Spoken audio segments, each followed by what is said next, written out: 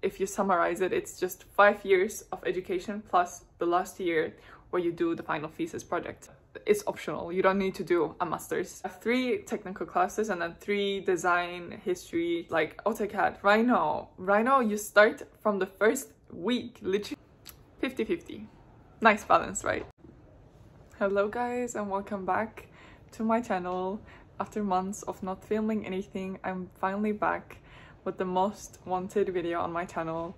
And yes, you guessed it right, I'm going to be talking about everything you need to know about studying architecture in Spain, specifically in Madrid. As some of you guys might know, I'm currently on my 4th year of architecture. I'm like surviving this journey, and I believe that the experience I have allocated throughout these years is finally enough for me to give some useful advice and information about studying architecture, and specifically in Spain. This video is going to be mainly focused on the university and the academic things you need to know, like more about the course itself in depth and compared with other countries. I'm currently in my 4th year of architecture in CEU San Pablo in Madrid in Spain. But before I started any of this this journey, I obviously applied to university with my IELTS and my IB diploma. So I did the International Baccalaureate program in North Cyprus, and that is the main thing which allowed me to get accepted to this university. If you want to study in English and obviously architect, you need to have a certificate that shows your English level proficiency, obviously, and mainly the certificate that they ask for is IELTS. I don't specifically remember what was the requirement, but obviously I'm going to put the link of the university and like all the application information specifically that they need. If you need to study in English, that means automatically you have to apply to private universities in Spain. If you have C1 level of Spanish, you can apply to public universities and study architecture. Also in the public universities, obviously it's going to be cheaper, much, I mean, there's that distinction with the language. So private versus public universities. How long does it take for you to become an architect in Spain? This is a very interesting question because it's kind of like subjective. It's not very objective, but the objective thing is you study architecture for 5 years. You start the university and your course is automatically 5 years. It's not like 3 years and then you graduate, you have your bachelor's degree, you have like a diploma for architectural design, and then you apply to another university or the same university. You study like a master's degree for another 2 years and then you get your diploma, and then blah blah blah. It's not like that. It's basically, because that's, for instance, like in Italy. But in Spain, it's a bit different. Like you start the first year in the university that you applied to and got accepted into, and then you basically complete that 5-year journey in the same university, or you do Erasmus, obviously, like things like that. The whole degree usually takes place in one university. A master's degree is on top of that, so it would be 5 plus like 2 or something else, but it's optional. You don't need to do a master's degree in Spain to be an architect. 5 years of education, 100%, you need to fulfill that, and that's for sure. Most people, I would say, do not finish in 5 years because it's very intense. But let's be optimistic and say you finish those 5 years perfectly, doing fine, and you graduate, right? After that, it's not finished, obviously, because architecture is never easy in whichever country you go to. So after those 5 years, you have to do another extra year you have to devote that year for your final thesis project that you have to develop and finish, and you get like a mark out of 10. And if you pass, that's when you become an architect and you have your signature, you have everything fully finished, your diploma, your final thesis project done, and yeah, you are basically now an architect in Spain. If you summarize it, it's just 5 years of education plus the last year where you do the final thesis project. A lot of people do work during this final thesis project kind of like part-time in architectural firms that either work online or like you can do an internship. Another thing that the university has organized recently is that these final thesis projects people, they have to come to the university once a month with all the teachers that are in the final thesis project course to help you and like guide you. You basically, there's like juries, you have to like present how you're doing, like the process of your design. They give you feedback, you can ask them like questions. You can basically come to the university and like ask the teachers anything that you need to, and you can have tutorial times with them. The main difference compared with America or England, I would say, of countries like Spain and Italy, is that their architecture education is based on this 50-50 idea, let's say. The perspective that I have on architecture, and you will see this in the whole course structure, is that it should be 50-50. So 50% based on classes that evoke your creativity, so like design classes, drawing classes, arts classes even, you'll see, or urbanism, urban design, history of architecture. The 50% of the classes you have is dedicated to design, so like architectural design. And then the other 50% is obviously dedicated to technical subjects. And this is very interesting because in the first 3 years, I would say, or the first 2.5 years, this technical part is very devoted into your like developing the base knowledge you need in order to actually study the technical subjects you would need as an architect. So the first couple of years, you will only see things such as, like very general things, such as physics, maths, and geometry don't really seem like they're related to architecture at first, right? It even feels like the continuation of high school, in my opinion. Like almost like IB, you know? Physics, maths, geometry, things like that in the first years. That's why I said the first years feels like this like base knowledge, like getting you ready, prepped up for the actual architecture part. Kind of similar to that idea, also the other 50% that I talked about relating to creativity and design also is very like base knowledge vibe in the first years. So drawing classes of perspective that kind of gets you ready into sketching when you design, and having this general idea about like graphics and using programs before architectural design. So instead of starting to design buildings, houses, blah, blah, blah, like things like that, right off the bat when you start university, what they do is they give you all the tools you need to have before you start designing. So sketching abilities by hand, obviously, programs like AutoCAD, Rhino, you start from the first week. Literally, they teach you from the first week.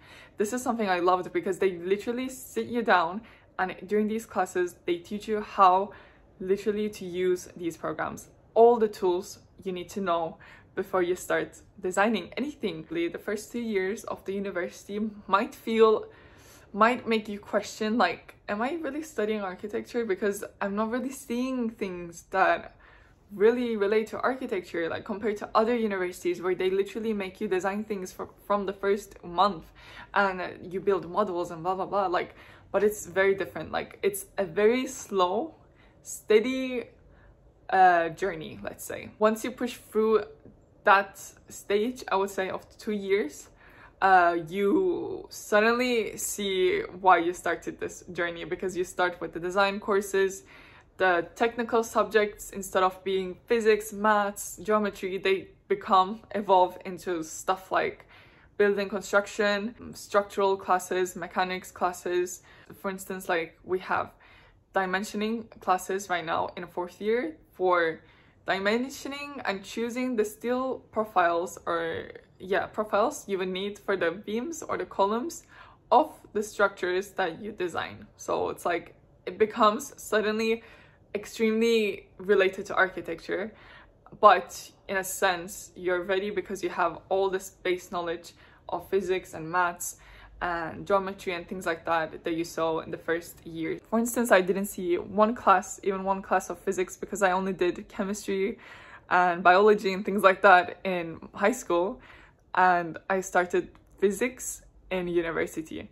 And if I didn't have that background in the first years before starting all these like structural and construction like classes, it would be like a mess, like literally chaos. So that's why they start you from the first like basic things. Of 3 years of getting you ready to the other second years, I would say like the fourth and the fifth year generally, where you literally are only doing classes strictly related to architecture. And also there's a lot of classes related to urban design, urban planning, introduction to urbanism. In a sense, you're also like, you could literally work as an urban designer. Like after you graduate, you will obtain a really good knowledge related to urban design and urbanism as well, which is obviously closely linked to architecture. That's the general view. Summary: 50% creativity, design, drawing, arts, yay. Other 50% very technical, maths, calculations, construction things, very detailed drawings of construction and structures, mechanics, those things. 50-50. Nice balance, right? So this is the parts what I think most people are going to be a bit shocked, because I was also shocked when I came to the university and I got my timetable right. I was like, wow, like this is literally crazy. For the full 5 years program, you're going to have full 5 days with classes, right? So you're going to have classes 5 times a week for sure. From the first year until the 5th year, you're going to have 5 times a week classes every day, period. Like that's for sure.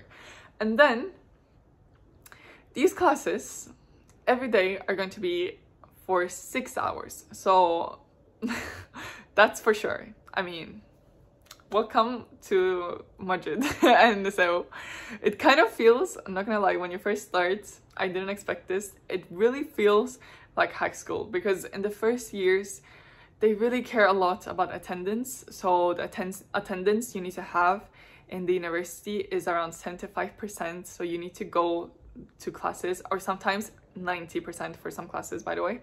You need to go to, basically, I think the best advice I can give is go to all classes. Like you have to go, you have to attend as many classes as you can at the first half of the semester. So like, I'm not even talking about the first semester, like the first half.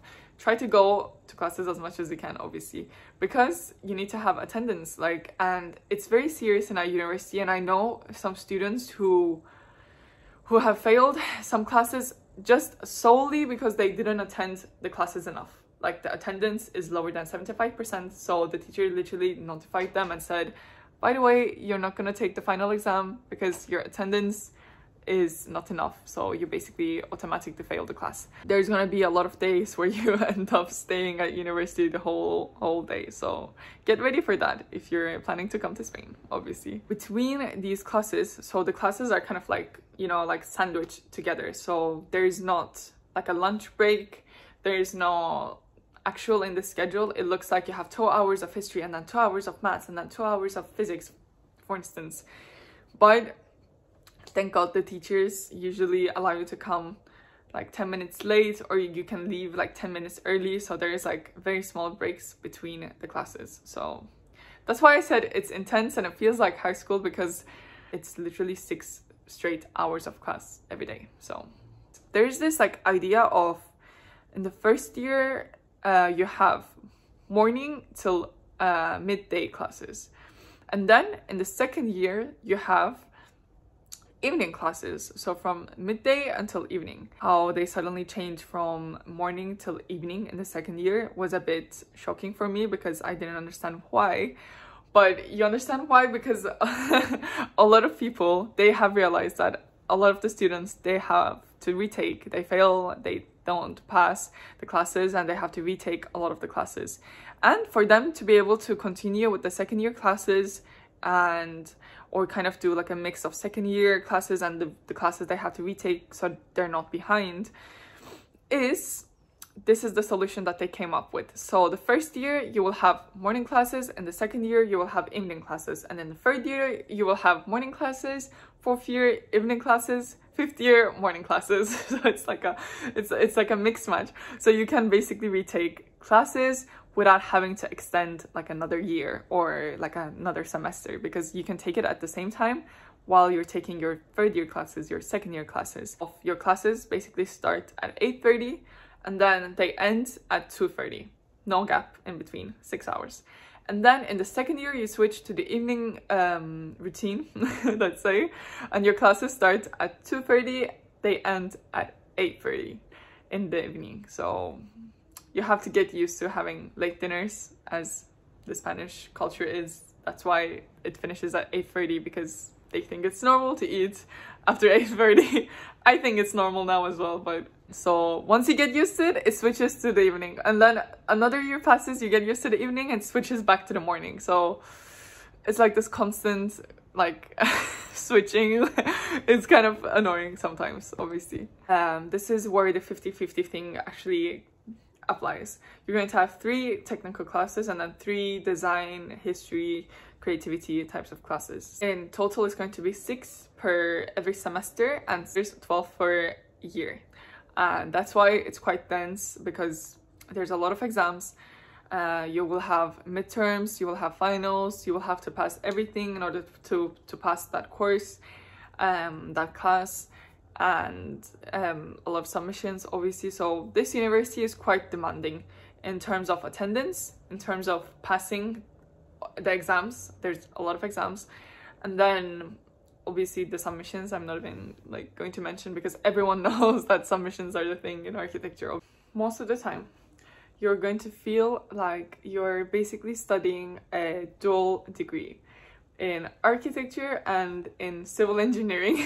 Trust me. The responsibilities that architects are given and the power you have when you become an architect in Spain. Because when you get your signature and you are basically like an architect in Spain, you have to sign all the documents, the technical documents of your building. So that means if you're signing them, it is your responsibility if a building collapses or there's something wrong in the construction or there's something wrong in the structure. I would say that this is a huge advantage, because when you study 2 degrees basically of like civil engineering and architecture, and even if you don't work in Spain and if you want to work in other countries with this education, you're going to basically be very, very appealing to a lot of the architectural firms, because you are going to understand, hopefully when you graduate, you're going to understand everything that the engineers say to you. For instance, like you will have your own opinions related to like construction, to the structure of the building and everything. So I think it's a huge advantage that the other countries with their education for architecture, they don't really provide you with, because they don't give this intense technical education for you. Like they only mainly focus on the design, for instance, in the UK or in America. So I think it's a huge opportunity if you are someone who's kind of like an all-round player, like who is good in technical subjects but is also creative. If you're planning to study in Spain, to look at yourself objectively and see if you're willing to actually learn this much about the technical things. Because I know most people, when they start and when they think about architecture, they mainly think about the design and the creative parts.